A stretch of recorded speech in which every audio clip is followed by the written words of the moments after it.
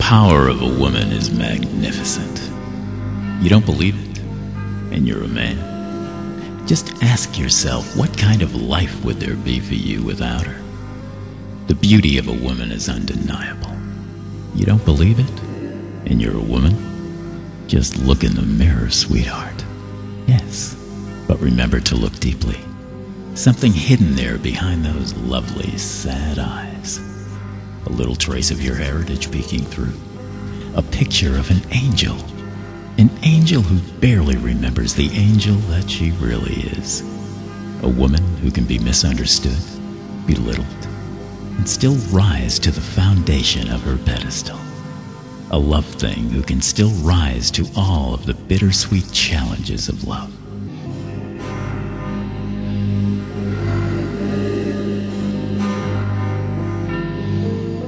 Men go crazy over you, sweetness, and we also abuse you.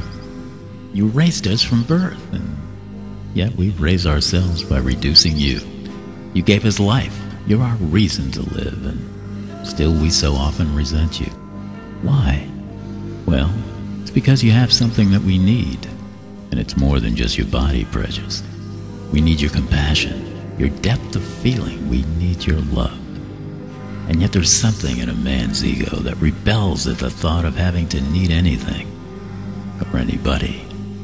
There's also something in our conscience that whispers to us in secret moments that maybe we're not worthy of such gifts in the first place. Yes, we're in way over our heads here. I believe that in the end we fear you, beloved. Fear you because we don't really know you. We don't really know how much you love us for ourselves, not for our silly, fearful macho displays. We simply don't realize how much of a part of us you truly are, and how much you really do pray for us.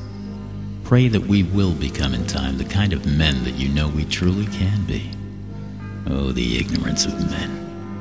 Or as it was once said so very, very long ago, Goddess, forgive them, for they know not what they do.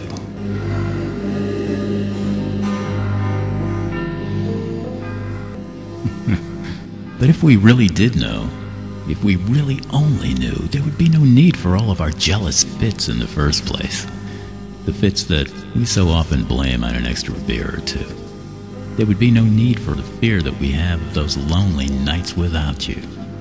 And there would be no need for the tears that you shed, beloved, over your own sufferings either.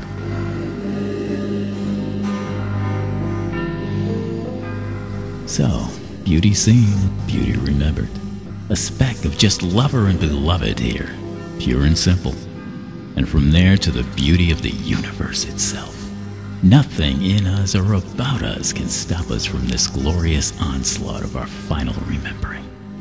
That sooner or later, we've all got to know that both men and women were created in the image of God.